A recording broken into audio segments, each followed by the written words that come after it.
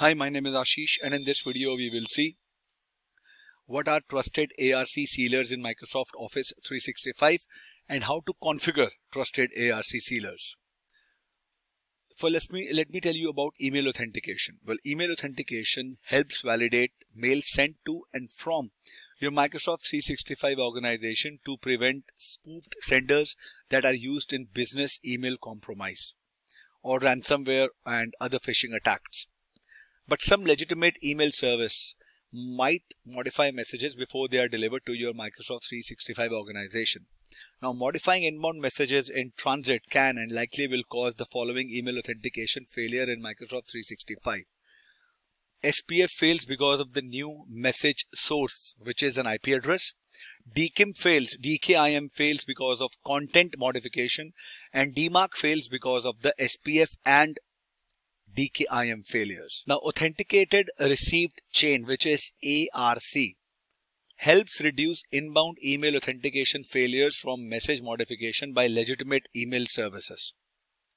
Authenticated received chain, which is ARC, preserves the original email authentication information at the email service, and we can configure our Microsoft 365 organization to trust the service that modified the message and to use that original information in email authentication checks.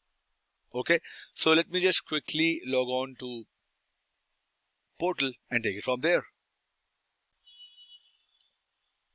Alright, I am logged on to the portal. So when you are at security.microsoft.com and you are at the home screen, scroll down to the option under email and collaboration, which is called policies and rules. Click on threat policies, and under rules, click on email authentication settings.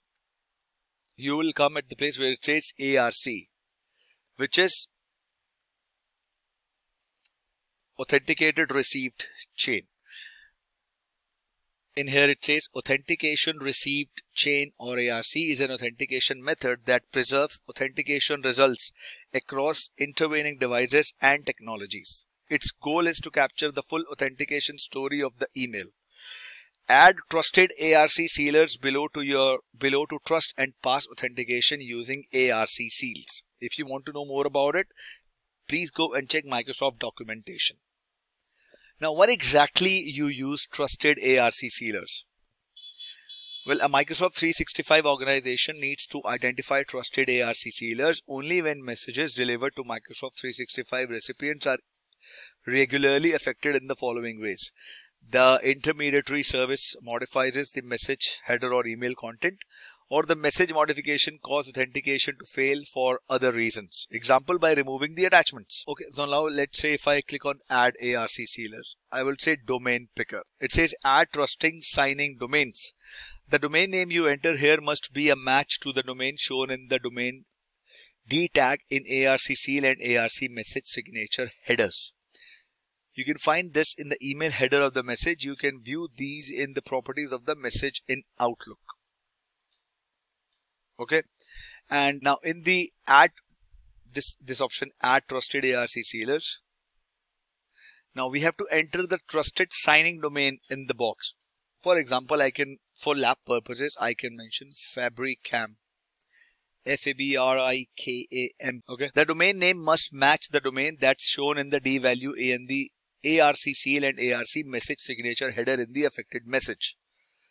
Now, if you want to check the headers of the message, so you can view internet message headers in Outlook, or you can use the message header analyzer at mha.azurewebsites.net.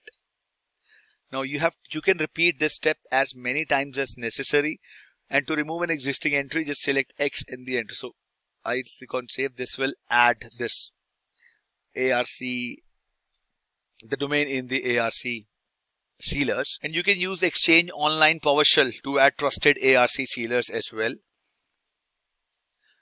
And if you want to validate a trusted ARC sealer, now if there is an ARC seal from a service before the message reaches Microsoft 365, check the message header for the latest ARC headers after the message is delivered.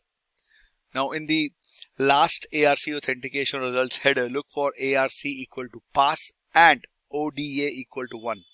Now what these values indicate the previous ARC that has been verified, the previous ARC seal is trusted, and the previous pass result can be used to override the current DMARC failure. Now if you want to know more about mail flow about the trusted ARC sealer, what happened? Let me show you the documentation. Now if you will see this diagram, so the diagram in this section contrasts mail flow and the effect on email authentication results with and without a trusted ARC sealer. So in this diagram, Microsoft 365 organization uses a legitimate email service that modifies inbound mail before delivered into Microsoft 365. It says Contoso publish SPF, DKIM and DMARC onto the DNS. Now the mail is coming from contoso.com to fabricam.com. This is the on-prem IP. This is the third party IP, content modified at third party. Then the SPF fail for this, because this is a third party IP address. Now DKIM fail, content modified at third party, DMARC fail, because when DKIM and SPF fails, DMARC fails. And the mail lands into junk and quarantine, or it gets rejected, because the sender SPF publish was this IP 192.23.55.50. Okay, now if you will see the another diagram, this is the diagram which demonstrates the results with a trusted ARC sealer. The sender is 102.23.55.50, and then on-prem ARC seal by third party. Admin accepts third party ARC seal. SPF fail for 255.10.201. DKIM fail, content modified at third party.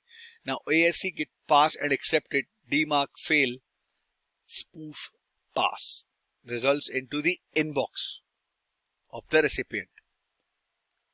You can always check your ARC headers in message header analyzer at https://mha.azurewebsites.net. And if you want to review the SPF, DKIM or DMARC configuration procedures, check the configure email authentication and about email authentication section under Office 365 security. I'll try to cover most of the things regarding SPF, DKIM and DMARC in the coming videos. But if you want to do it yourself, you can go and please go through the Microsoft documentation. I hope this video was informative for all of you. If you have any further queries, please mention them in the comment section, and I will see you guys in the next video. Thank you. Have a good day.